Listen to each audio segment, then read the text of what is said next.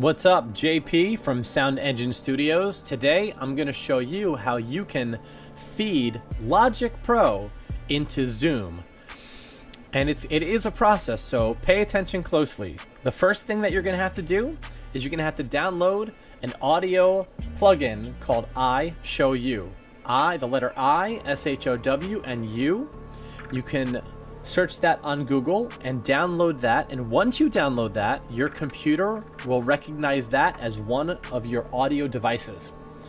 The second thing you're going to do is you're going to need to configure a multi-output device in your audio devices in the settings. So to find your audio devices, you're going to click on the little magnifying glass on the top right side of your desktop. And once the search bar pops up, you're going to type in MIDI, and the first item that's going to populate will be your audio devices. So go ahead and do that now, and once you type that in and click on audio devices, this will pop up. If you look at the screen, look at the video on the top right side, you'll see my audio device window is now open. And if you notice, the iShowU audio capture is there and it's ready to be clicked on. But you're not going to click on that first. The first thing that you're going to click on, you're going to check off the audio interface that you are using. I am using an M audio interface.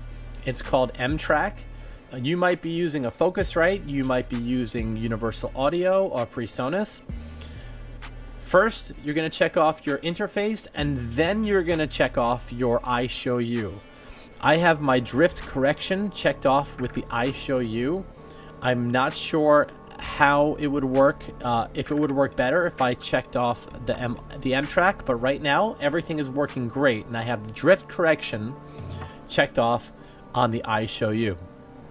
So once we have our audio devices set, our multi-output device, let me back up a second. I didn't mention to you that you have to create a multi-output device if you do not have one. To create a multi-output device, you're going to click on the little plus sign on the bottom of the screen, and that will allow you to create a multi-output device.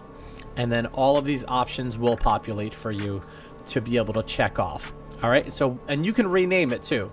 So once you have your multi-output device created and configured, we need to go into Logic Pro, which I have open right here. So we're going to open up our preferences, audio.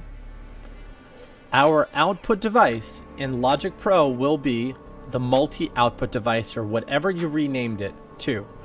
Your input device will be your audio interface. As you can see here, mine is M-Track.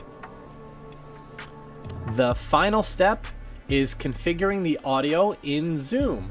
All right, so let's go to Zoom. So on the bottom left side of your screen, you're going to notice the microphone where it says mute, and you'll see the green audio signal pulsating as I'm talking. And I have my keyboard running through this as well. So how do you configure this to work?